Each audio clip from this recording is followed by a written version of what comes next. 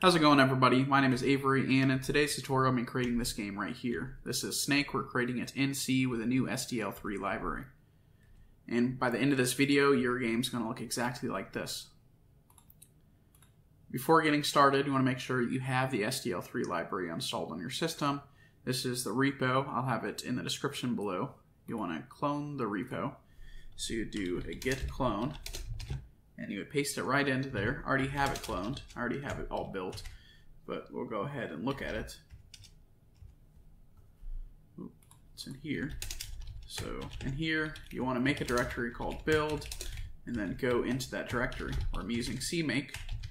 So you would just build it like this. If you need to specify the location that you want it to build to, you would just pass in this flag right here. And that would specify the location. So that way, if your IDE needs an exact location for where you want the library and the header files to be installed to, that's where you would do it. And then you would just do, we're going to use make. We're going to pass in the amount of processors we have, so it builds it faster, and then you do a make install. Of course, you don't need sudo depending on where you want it to be installed. That's everything you need to get SDL3 on your system. That way, when you have your project, you can point to it. And here is a basic setup that I have that we're going to be following. We're going to be using SDL3's main callbacks, and the main callbacks are a replacement of the main function. So you don't need to call the main function, it's going to handle that. And it also has these other helpful functions. So there's an init function that's called at the beginning. There's a quit function called at the end, and it'll also handle some of the SDL exits, so you don't have to individually call everything. And then there's an event. The event should be running. It's going to be handling things like key presses. And then there's iterate, which is also always going to be running. In that iterate function, we're going to be handling the rendering and the game logic. So the first thing we want to do is create a window and a renderer.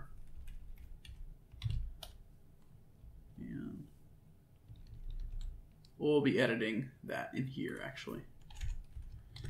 So we have the window created and the renderer created. We can set the size. Feel free to change this. The size is also going to affect the size of the snake and the food that he's collecting. We also are going to be initializing the app and initializing the window. And we're going to do that in this init function. So it's just going to be like this. So the SDL init, we're going to check if it failed or not. If it failed, we're just going to say it failed, and we're going to exit with that app failure.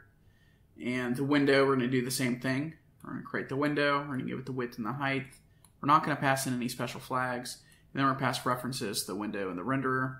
And then afterwards, we're going to just say to initialize the window in the middle of the screen. Down here, we're going to handle some of the rendering. Let's just make it so the window can be all filled with black. So the renderer draw color, it's a red, green, blue. We're just setting it all to 0, so it'll be black. We're going to clear it, which is going to apply the color everywhere, and then we're going to present it. And in the app event, this is where I'm going to be handling the movement of the keyboard to say if it should be going up or down, left or right. We also want to handle some of the logic for closing out the window. So we just have these switch case statements. So we're going to check for the event type. If it happens to be quit, which will handle something like closing out the window up here. If not, if it happens to be a key down, we're going to check for the scan code. If it doesn't escape, or if you press Q, feel free to remove this. If you don't want to press Q to quit, it'll quit as well. Now, if we were to exit out of here, we can go ahead and try to build it. So you do GCC main, and we'll pass in the library just like that. And there, it's been built. It comes out as this A out unless it's specified. And here is our black window. It's black like we told it to. The window is the size we wanted, and it says snake on the top. So let's open this back up, and we're going to edit. And now let's actually add the snake player. So for this, we're going to need to handle things like randomizing, because we want to place the player in a random location. So to do that, we're going to add some of these new libraries right in here. Time is used for creating a randomness, basically. We're going to set the tile size. Tile size is going to be used for basically defining how big the snake block is, how big the food blocks are. So we'll do tile size 20. Feel free to adjust this as well and play around with it. We're also going to set this rectangle, which is going to be used for drawing all the objects, and we're going to create this direction integer, and we're going to define all the different kinds of directions. We're going to add this function right here, random tile. That's just going to be returning an SDL point that has a random location based on the size of the window and the tile size. In the events, we're going to add some more case statements for checking about all the keyboard presses. So that's going to be done just like this. We're going to use the WASD and the arrow keys to check, and it's just going to set the direction to whatever you pressed. Now we're going to create the actual snake. So the snake is going to have a pointer to it because we're going to want to grow it and reset it. So we're going to have the snake, we're going to have the snake size, and we're also going to manage the capacity of the memory space that we're handling. And we're going to create this function right here called add to snake. We're going to do a very similar function for the food as well. In this function, we pass in a point. This is the point that we're going to be attaching to the snake. And we're just going to see if the snake size has reached the size of the memory space. If it has, we're just going to increase the snake size, the capacity, and then we're going to reallocate memory based on that capacity. And we're going to free out the snake if there is any sort of problems. And down here, we're attaching the new snake. So this way, every time the snake grows, we just keep adding to it. We're also going to create this function for resetting the game. Resetting the game is going to set the snake size to 0. It's going to add a random tile to the snake. This will be the head of the snake. And we're also going to give it a random direction. In this init, we're going to want to set up a few things. We're going to set the draw size to the tile size. We're going to initialize the randomness by creating a seed. And we're going to initialize the actual game. Now in iterate, we're going to actually handle drawing the snake and moving it around. We're going to create this delay down here so it sleeps a little bit, so that way it's just not moving too fast. So here we're going to check for the snake size. We're just going to make sure that it's greater than 0 so we don't actually mess up anything in the memory. We're going to check for the direction, and based on the direction, we're just going to say, okay, the head should move in that direction. We're also going to see, okay, if it went past the boundaries of the screen to just appear on the other side of the screen. We're going to set the draw color for the snake head, and then we're going to set the location for drawing it, and then we're going to draw it. And then down here in our exit, we'll just do a free snake, just like that. Now in here, if we were to build it again, we're going to see the snake has now been added, and you should be able to control him, and he's going to always appear on the other side if you were to go out of bounds. So now let's create it so we can add some food to the game and make it so you can collect some food.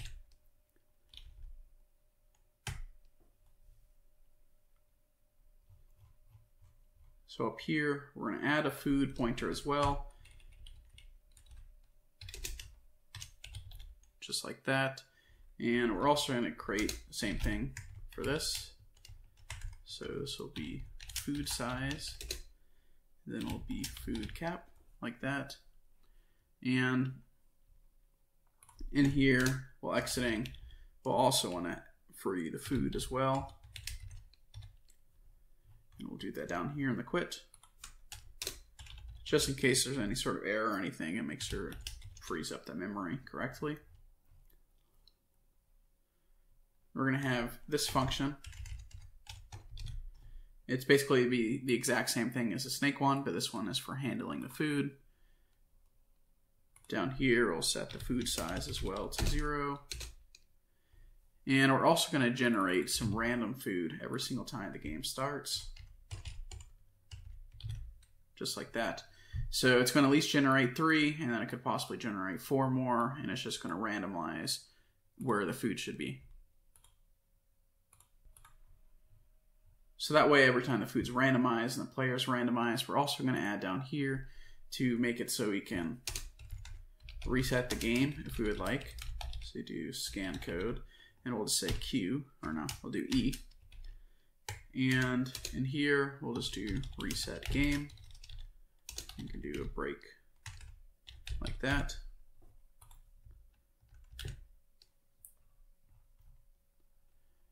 And then we need to do the actual logic of collecting the food.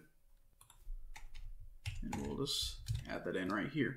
So we're going to set the draw color for the food. It's going to be green. So red, green, blue.